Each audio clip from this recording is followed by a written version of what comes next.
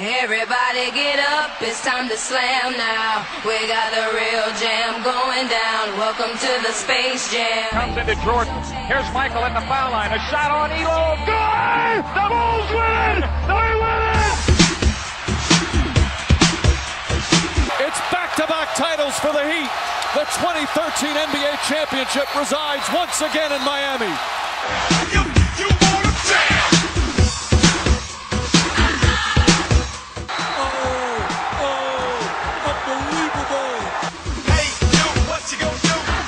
Hello and welcome into a brand new season of Full Court Press alongside Nick Merrick. I'm Josh Franz, and Nick, I don't know if we could be any more excited to be here. We have a great season prepared for you. To start it off with a great show today, first we're going to catch up and see how our summers went, then get on to the Steve Patterson news, our reactions from the first week of basketball, of course our ballers and fallers. Then we're going to install a news segment called Who Am I?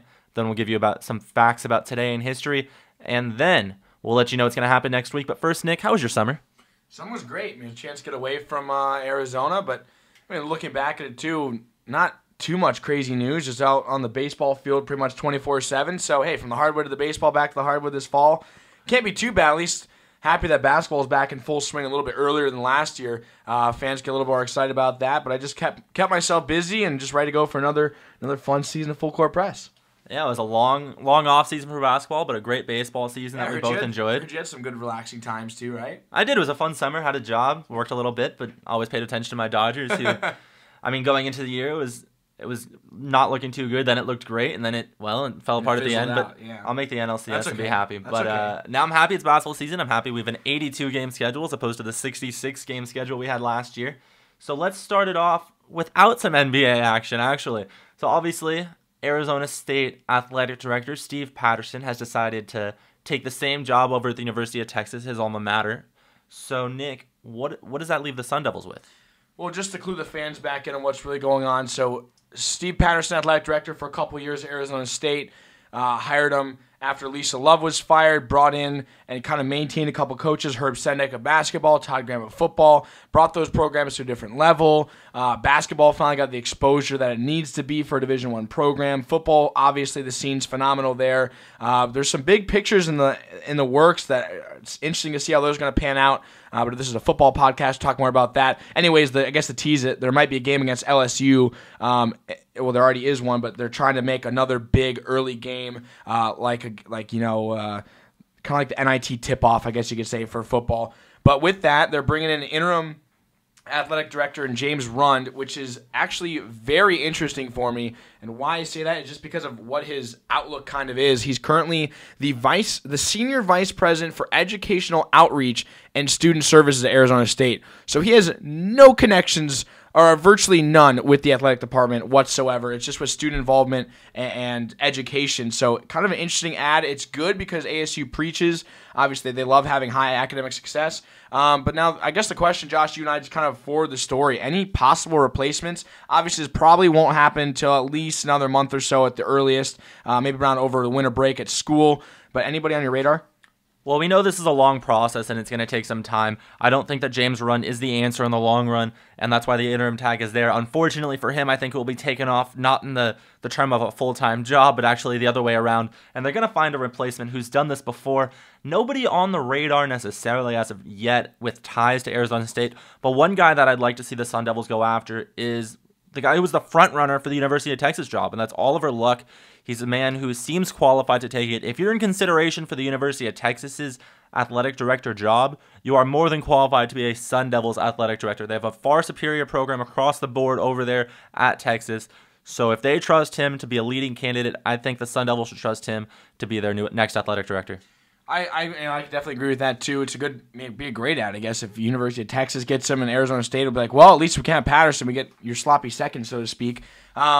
But I don't know. I agree it's a little too early to talk. However, if they're going to go back professional route, that's what worked for Patterson. They went to Patterson worked a couple years with both the Portland Trailblazers and the Houston Texans. So going in the professional ranks may be another way to go. It worked out the first time with Patterson. If I were to throw out a name, maybe Mike Alden. He's now the athletic director over at Missouri, but he has ties back to ASU. The only concern there is he's been there since 1998. But the one thing that's good is since he's been the athletic director, Missouri ranked last year number 2 in the SEC in graduation academic success rate, which kind of why I mentioned that's why they might have brought in a guy like James Run, because he's so focused on education and the full student-athlete perspective on ASU. Not sure if that's going to be the overall look. I don't know if they really want to push athletics or if they're going to want to push a constant balance. I mean, obviously, everybody wants to push a constant balance, but if you want to be like an Alabama and be a powerhouse of football, or Oregon, or go to basketball and be like the ACC in that, then obviously you're going to have to bring in somebody who's a little bit, as bad as it sounds, a little bit less focused on academics and more, where's the program going, where's the business side of things. Well, that's why I think this guy's a good candidate. I understand he's focused on academics, and that's great. But from the athletic side, Missouri in the big 2 major sports, football and basketball, has looked nothing short of phenomenal in the past half decade. They're building up that football program to compete with anybody, this year being the perfect example of that. So if he wanted to leave on a high note, he could say, I brought this to the top level of college football, and it got worse after I left, because that's the only way, that's the only place it could go right now. And in basketball, they've got a 3-4 guard system, and it's been working for a number of years. Fast-paced team, and they're running teams out of the building. It's a very exciting program to watch, and ASU fans know the Sun Devils could use some more excitement around here. Well, it'll take, I agree. I mean, it's going to take some moves, but I mean, kind of talking to you and saying, you know, Missouri was able to build their programs up to one of the best. Well, arguably ASU fans are saying, well, Steve Patterson kind of did the best. So the good news for fans before we get off this segment is there's an agreement reached between ASU and Steve Patterson that says he cannot take an ASU athletic employee and bring him to Texas. Obviously, Josh, you're not kind of laughing beforehand, being like, well, couldn't they just quit their job and then go sign with Texas afterwards and kind of void their contract? I guess technically, yeah, we were both kind of like, yeah, it makes sense. But then if they're going to void it, really, a coach wouldn't bail mid-season. At least the respectful coach that are at Arizona State. I could see him leaving after the season, but Which definitely. coach are you talking about? I don't know anybody in general. Herb Sendek's locked here. I'm not a big fan of Herb Sendek at ASU, but he's going to be here until he wants to leave. Everybody's obviously scared about Graham because he's from Texas. He's a Texas, obviously being a Texas native, he's going to want to go back to UT. It's a program he's always looked up to, and he's a coach that's bounced around in the past couple years. He's never stayed longer than 3 seasons at a school, I don't believe, for a couple years. So for him to be at ASU for more than 3, not be surprising because he's built this program into what it is today, and it's great, but fans want him to stay. They don't want him to see him be out of here before he has a full graduation class. Right. I think Texas being the best financial football team in the country, the history that they have, they can go after a much bigger name than Todd Graham. If for whatever reason they can't get that big name, whoever it is, but a lot of guys on the list before Graham, then yeah, they might go after Graham. And if you're Todd Graham, you get offered the University of Texas job, it doesn't matter what pay cuts you have here at Arizona State. You take the money and run. That's true. And you take that job in Texas because they can pay you whatever you want to make up for whatever your voided contract leaves behind here. But now, Nick, it's time to move on. We're going to talk about, now we're going to go to the NBA, and we'll go to the NBA for the rest of the show. What were your reactions from the first week? I mean, just a couple obviously notable things. We mentioned the Pacers back on top, the only undefeated team of the season, but I think it has to be noted in how well the 76ers are playing. They just got off to a hot start, 3-1 on the season. Again, it's kind of like, what are the reactions of the first week, I think it's more like, hey, I'm glad we had basketball games in the end of October this year. I think that's my reaction. Just glad they're kind of get going. You can't make any predictions. Be like, oh, here's a playoff team already. Yeah, whatever. They're 6 right now. Doesn't mean they can't drop to 14th in the division or conference by the end of it. So, I mean, reaction is kind of glad things are in full swing. Getting back in the media, checking things in. Nothing too surprising. I guess that's a good thing, though, this year. I'm glad there's nothing shocking. There's no really big news. It's just kind of like, let's just see what the makeups of the teams are going to be, and let's see how the fans react. And I feel like it's been a little more hyped than it was last year, obviously, when it started, which is great. Right, well, a perfect example of what you mentioned of things that are just abnormal right now. We see Denver at 0-3 at the bottom of the Western Conference, and we see the Phoenix Suns at 3-1 as the 4th seed, tied for the second best record in the Western Conference. See, again, is that going to stand? Probably not. I don't expect Phoenix to get a 4 seed. I don't expect Denver to miss the playoffs. I don't either. There's a lot of things that are going to happen between now and 76 games from now, and it'll be a fun season to watch. And also think something that's just weird. Boston's 0-4. I'll say that. I've been a fan of basketball. I was born in 93. I'll say maybe 1994 I became a fan of basketball. I don't know if I've ever seen a Celtics team this bad off. Little Josh with his jumpsuit and a little basketball dribbling through the house. Maybe if this wasn't an audio podcast, I could get some baby pictures for you with me with a basketball. It's not necessary, though. But yeah, the Celtics being bad is just weird. I'm not used to it. I'm a Lakers fan, so I obviously feel somewhat good about it. But I feel like it's just bad for basketball in general. Well, I wouldn't go as far as say it's bad for basketball. I think change is always needed. And when was it now? 5 years ago when it was the Allen Pierce Garnett show? Was that when they made the move officially? I think it was '07 is when they all got together. Yeah, so about 6 years ago. So I was like right on, but still, that was when fans were like, "Are you kidding me? This is what that sport's gonna come to. This is ridiculous. I'm gonna turn the channel off." And everybody kind of had like, "This is insane. It's just gonna be the Boston show. It's gonna be a joke." Fast forward the clock's a couple years. Now it's a bigger joke because now it's the Miami show. Fast forward it now. Oh, Dwight Howard's going to the Houston Rockets. I think it's interesting. I don't think it's bad for basketball. I think it's bad for Boston fans, kind of like you mentioned. Like, well, you're gonna be happy because you're an LA fan. Right. But for Boston fans now, okay, they're gonna be riding that Red Sox victory for probably another year and a half, 2 years until They've got some other things on their mind. Unless the Bruins could step up in the NHL. But exactly. So at least they could always, if they join the bitter bus, they could always go back and say, you know what, we won World Series, you guys didn't, whatever. All right, that's fair. I mean, you could argue the Celtics teams underachieved because of injury. They didn't do as much as they wanted. They won one NBA title. They wanted more, but now it doesn't look like they're going to win one for a while. They're in the sweepstakes now for the best player in college basketball. Nick, we all know who that is right now. Yeah, it's Andrew Wiggins. He actually named, speaking of which, I know there's no NCAA, but he's on the he's one of the 5 preseason All-Americans as a freshman. Shocker. Yeah, I know. Not big talent. You look at him. The NBA rules are stopping people from coming straight from high school to the NBA. He's one that would have been considered. He's got the NBA body. He's got the NBA game. Oh, easy a lottery pick. Would have been a lottery pick if he came out of high school. Yeah. So he probably still, well, obviously he's still going to be a lottery pick. Now he'll be the number 1 pick coming out, spending 6 months in a college basketball jersey. Yeah, I think he's going to be number 1. I wouldn't go that far yet. We'll have to see how he does. Definitely top 3. Top 3 for sure. We've seen crazier things happen. Like Harrison Barnes, for example. Right. No, unanimous number 1 pick. All of a sudden he falls number 7 to the Warriors. So right. I mean, yeah, crazier things have happened. Right now it looks to me like he's going to get that number 1 slot.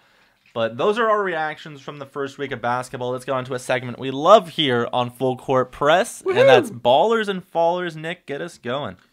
Where are we going? We going positive? We going negative? I want my bad news first. All right, bad news first. I'm gonna go a negative. A little hard again. It's kind of weird being 1 week in to really get a faller. So I'm not gonna hate anybody because they have 3-4 bad games. So I'm just going to go with an injury as a faller, and I'm going to go with Tyson Chandler of the New York Knicks. Breaking news. Yeah, this is big. This just happened. They just released this statement on a couple of the channels within the past couple hours. But just the fact that Tyson Chandler is going to be out from 4 to 6 weeks with a non-displaced fracture of his right fibula. Obviously it's big news. We're the Knicks, and Anthony was back, and Amari and Kenya Martin, they're trying to kind of get things going. And it's weird, but almost saying Chandler was kind of the glue to everything. He's just that one piece, that big body down low, always reliable, great with rebounds, obviously. That's why they brought him in there to kind of help out the Anthonys and the Stoudemires. Don't worry about that too much. That's why you have Chandler, why I brought him in. Just a big blow. I mean, it's just going to hurt him for over a month. Everywhere he's gone, he has been the centerpiece of the defense, the rebounding edge, and a vocal leader for his team. It's going to be tough for him now on the sideline for guys to listen to him and to really do well. I guess it's harder to replace what he does on the court because Carmelo Anthony is not going to go up and get 12 rebounds a game. No. Amari Stoudemire is not going to go up and get 10 rebounds a game and block shots and play defense. Right. So this team is going to struggle. They're now going to be reliant on the offensive side of the basketball when really they have a few options, but they're not good enough to be scoring 120 points a night. And now without Chandler, who knows if they're good enough to give up less than 110 points a night. So we'll see where this team goes. Now, do you want to do your ball or do you want me to do my faller? You got to go with your negative. We're going double negatives and double positives. All right, my negative is also not from the first week. It's probably from about the last year and a half. And it's going to be the entire Boston Celtics roster. There it is. Here's what you lose. Rajon Rondo's hurt. Paul Pierce, future Hall of Famer, gone to Brooklyn. Kevin Garnett, future Hall of Famer, gone to Brooklyn. Ray Allen, future Hall of Famer, gone to Miami, wins a ring. I feel like I'm leaving somebody out. Oh, yeah, the coach, Doc Rivers. Now, here's when you know things are weird in the NBA. When somebody leaves the Celtics to coach the Clippers.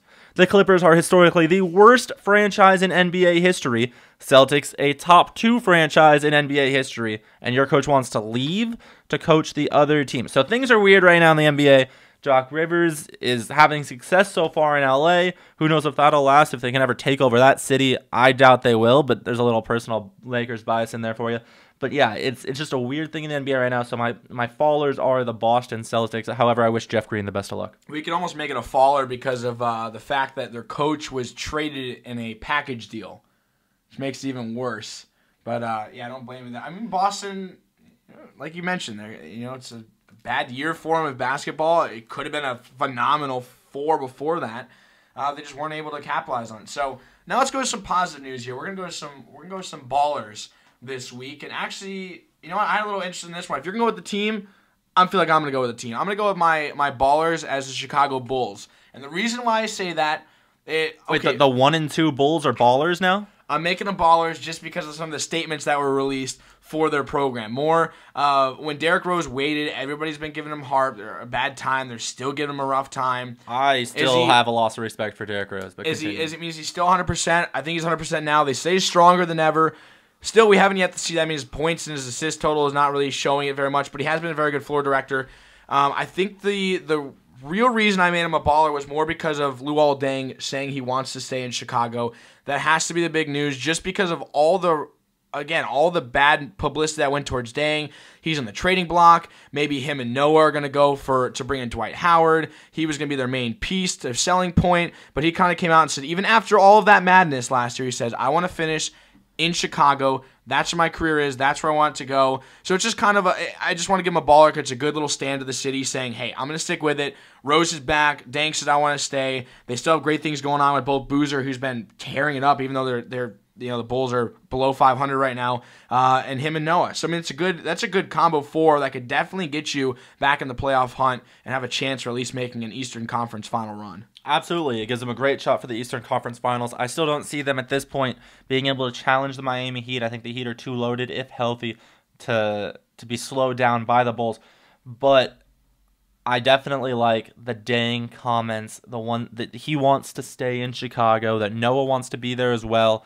They can build around the 3 if you include Derrick Rose. I just don't see Luol Deng as the number 2 scorer on a championship-winning team. I think he would be a great number 3. I think Noah's a great 3 or 4 with the rebounding and facilitating that he does from the power forward center spot. So if they can get one more scorer in there to slot in between Rose and Deng, I give them a legitimate shot. Until then, congratulations on losing to the Heat in the Eastern Conference Finals or the Pacers in the Eastern Conference semis. They're great years year in and year out, but they're not going to get over that hump unless you get that other score.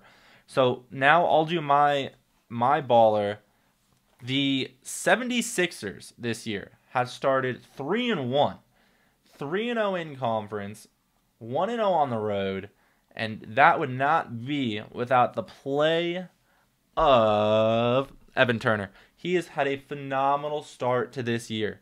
If you look at his stats, he had 18 points in first game, 20 points in his second game, 23 points in his third game, and 26 points against the Heat.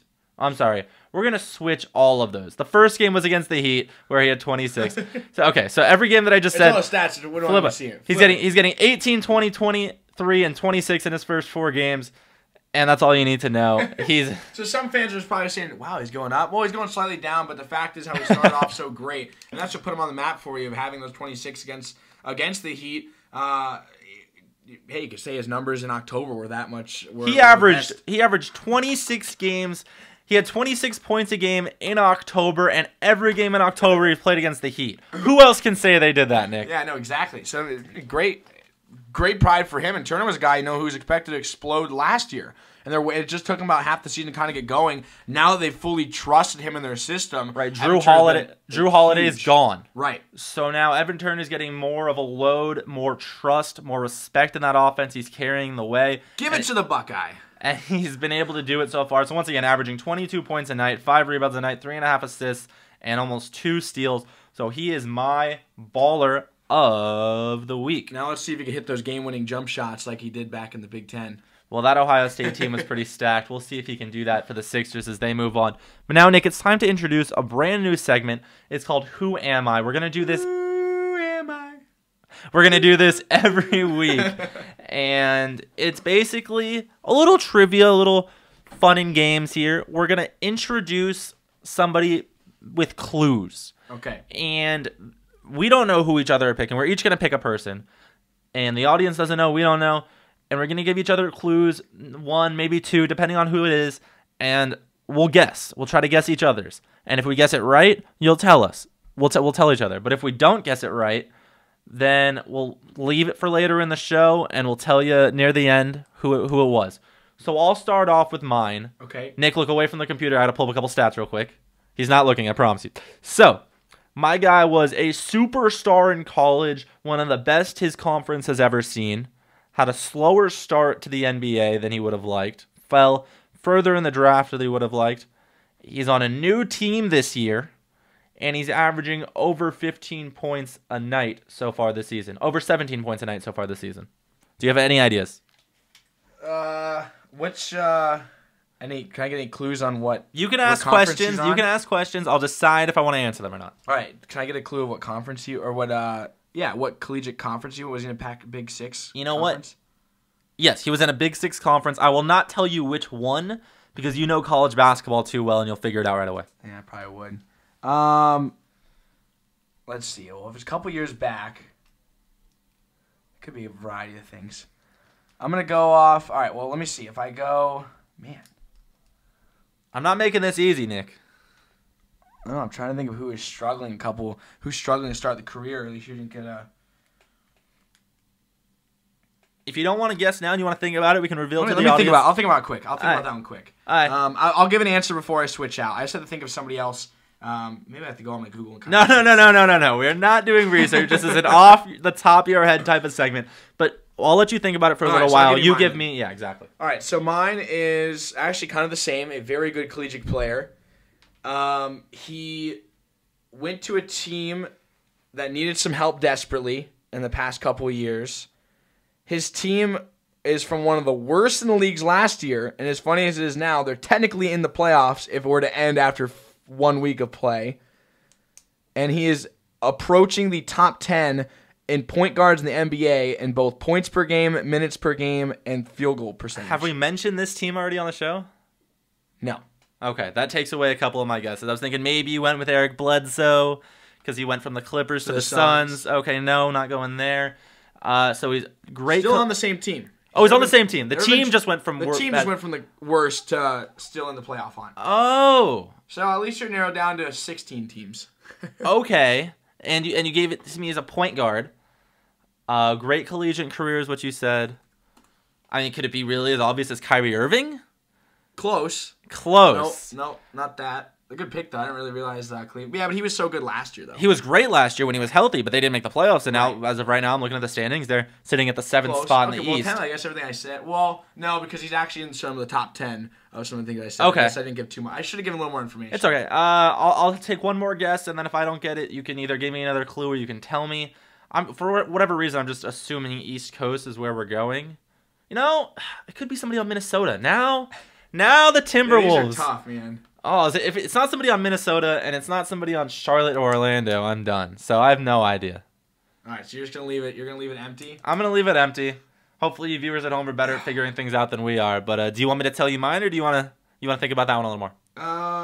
God, we'll think it out. Let's do our whole full show, and we'll tell both of our answers at the end. All right, sounds good. Then we're gonna move on to today in history. So, Nick, what about today in history interests you? Well, one of the things is, how about this day in history, November 6th? I'll actually throw out a trivia question. Okay. Person who made his 29th 50-point game. 29th 50-point game. Could it be anybody but Wilt Chamberlain? No, I guess I should have given you the year. That's kind of cheating. Hang on one second. Oh. He's in our intro. He's in our intro. Well, I don't know which intro we're going with for this first show. It's either going to be the MJ intro. Ding, ding, ding, ding, ding, ding, ding. All right. Well, there it is. Michael Jeffrey Jordan. If it's not Wilt Chamberlain scoring 50, I guess it's him. So, okay. So, this day in history, MJ put up 50 for, what'd you say, the 19th time? The 29th time. 20. That's phenomenal. Yep, 29 times career, 1996. Okay, I was 3 years old. You know, it's tough to remember some things from there. I know. And that's why we do this day in history. That's why I'm going to bring back something from 1860. All right. Guess who was elected president today in 1860? I cheated. Yeah, Abe Lincoln. Yeah, Abraham Lincoln is correct. Nicely done. We're both looking at our screen at the same time. Like, this is great. All right, well, now here's one that I know you're not going to get. In 1869, the first intercollegiate soccer game, a college soccer game, was played for the first time on this day in 1869. If you can guess both teams and the score, You get a 25-minute FaceTime next week. Let's go Duke versus Navy. Duke wins 2-1. Not even close, but I like that. We're going to go Rutgers with 6 goals over Princeton with 4. A lot of smart people playing in that game. All right, yeah. A little bit too smart for us. How about, all right, one more. Let's see. How about 1995? You mentioned the Dodgers earlier. How about ESPN announced their 5-year contract extension with MLB Baseball? We could even look over. Let's give it a hockey one. Same year, 1995. Mark Messier with his 500th career NHL goal. Well, that's phenomenal. Mark Messier with a phenomenal, I'm just going to say it again, phenomenal career. I've said it a million times today. Phenomenal. New Yorker. Hey, I'm trying to get my hockey accent in there, you know? So Mark Messier, a great career. Unfortunately, the injury slowed him down a little bit, but played phenomenally. Now, Nick, I hate to break it to you, but we're getting to the end of the show. So the only thing that's left to do is tell people what's going on next week, but we also got to reveal our Who Am I answers. So do you have any guesses, or do I just tell you who it was? I'll give you another clue since we're toward the end. Okay. So I told you my guy, phenomenal college career, slow in his start to the NBA, averaging over 17 points a game, went from an Eastern Conference team, and now he's playing for a Western Conference team. I don't know what else to tell you. If you remember a lot of... Oh, you know what? Here's an interesting one that might give it away, but you'd have to be pretty intelligent to get it. You know those basketball commercials with the videos that are like instruction manuals for kids on how to do certain things? Yeah. He was one of the guys in one of the videos as a shooter. So he has proper mechanics. Oh my god, I feel like I might know it now. Oh really? Is he from the team I pretty much hate? Absolutely. Oh guys, JJ Redick? Ding ding ding, JJ Redick. Of course, it's kind of funny too, because we did a thing on a evil ball. The beeping ball, kind of the mechanic one. I just kind of thought about wow, it was a good clue there. Do you remember those commercials with him teaching people how to shoot? That's funny. Oh, old basketball 5 stuff. years ago, maybe? Oh, when last time he was prominent, so he's coming out of Duke. Yeah. But yeah, JJ Redick, over 17 points a game so far this year. He is thriving in Doc Rivers' offense. He's playing that Ray Allen role. Chris Paul's getting in the ball, coming off screens, coming off curls, and he's shooting like he did at Duke right now. Well, my roommate will appreciate that. I'm sure we'll be hearing a lot of JJ then if the Clippers continue that success. Now I know who it is. All right. So now are you going to help me out? Let me give you more. All right. I could say 2 words, which the fans may not get because do you want to give away one right now? Or do you want me to? All right, one more clue. Let's see. He played in the collegiate basketball in the Big East. You know, I was thinking Kemba earlier. I just There it didn't say is. it was Kemba Walker. It was Kemba. I should have said it because I mentioned Charlotte. Yeah. And I just did. You just didn't go with it. I wasn't confident enough, and then you said Big East and UConn in our intro from last year. Yeah, and so the stat I want to pull out, he's literally just outside the top 10 in field goal percentage, 46%. He's averaging 18.5 a game for Charlotte. They're technically, that's why I said I wanted to put that in there because they're never going to be in the playoff race again from here on out. But right now they're 7th, so kudos, Charlotte. So, yeah, give them credit. He's had a good year so far. Hope he can keep it up. He hasn't had a slow start to his NBA career quite like J.J. Redick has. Right. But Kemba Walker's been a guy, one of the most exciting players in tournament history, in the Big East tournament, in the NCAA tournament when he played for UConn. And now he's doing some special things in the NBA. But, Nick, that'll do it for this episode of Full Court Press. Before we go, though, do you want to tell everybody what we're doing next week, or do you want me to tell them? Well, I'll let you tell them, but I want to throw one more nugget in there first. This day in history, also go back to it. How about the inventor of basketball, James Naismith, was born? That's pretty important. We have to throw that out there. Without the inventor of basketball, it would be tough to have basketball. Exactly. Be tough to be talking to you guys right now. So November 6th, 1861, James Naismith. Welcome to this world. Thank you for everything Welcome you to this did. world. Happy birthday. Rest in peace. I feel like we should and end we're it now without enjoying going to what it. you're doing. But yeah, next week now. You can enjoy more of what he's doing. Exactly. Enjoy what he did for the rest of your life to honor him. But now next week, Nick, we will be a little bit further into the NBA season. We'll know a little bit more about these teams. Maybe the Suns won't be the 4th seed. Maybe the Nuggets won't be winless. And we will give our fans a full season preview. We'll tell you which teams make the playoffs. We'll tell you who goes to the conference finals and who wins the eventual NBA championship. So be sure to tune in next week. It'll be a lot of fun. For Nick Merrick, I'm Josh Franz. Have a great week. See ya.